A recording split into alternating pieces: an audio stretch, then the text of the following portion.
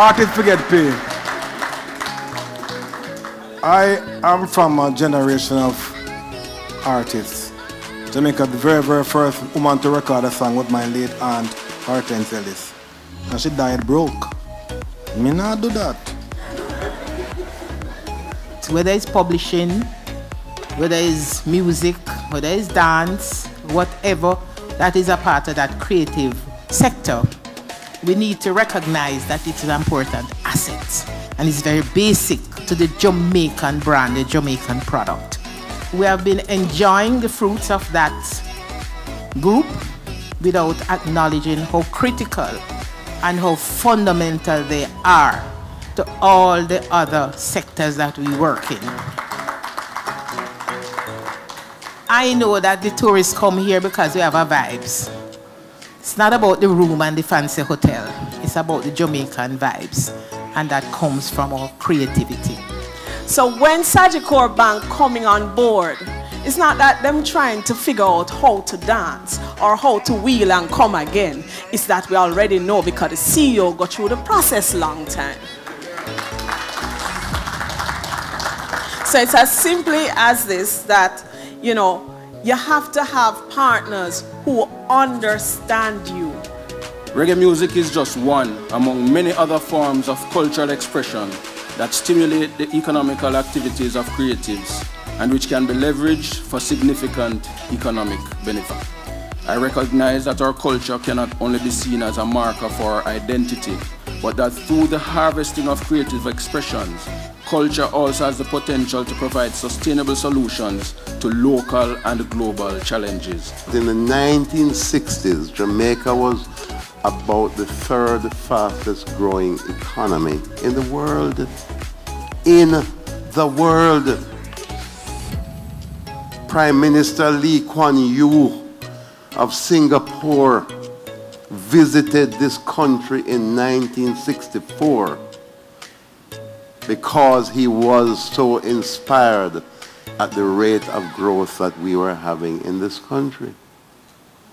And we need to find ways to integrate all of these cultural things that are God-given to us, whether it is music, drama, sports, culture. My good friend Mr. Ed Bartlett refers to the other one, gastronomy. Gastronomy, right, Valerie? Yes, Jamaican food. All of these things we need to systematically find a way to integrate into the program of moving from poverty to prosperity. Now, the history of modern Jamaican visual and performing arts, which is really the history of our creative industries, stretches back to our colonial past, when the rich tapestry of African retentions in music, dance and storytelling met the European traditions in music, dance and the theater. As Rex Nettleford notes, it's the rhythms of Africa meeting the melodies of Europe. That melding of forms allowed the newly freed slave to create entertainment that was accepted to the colonial masters and could be a source of income, especially during the colonial period when the tourist industry was developing. But it was the recording industry, the sound system, jukeboxes and radio which changed the landscape forever. The new technology made it possible for the development of a professional and semi-professional class of Jamaican artists. These artists could make recording, perform at concerts and dances, and for the first time, make a living from entertainment. Creators must develop a sense of entrepreneurship. It cannot be only about creativity for creativity's sake. If you're going to monetize, you have to have a sense of what it means to be an entrepreneur and a business person. Creative entrepreneurs have to find innovative methods to earn from their content creation as smart technology continues to disrupt the creative industry business model.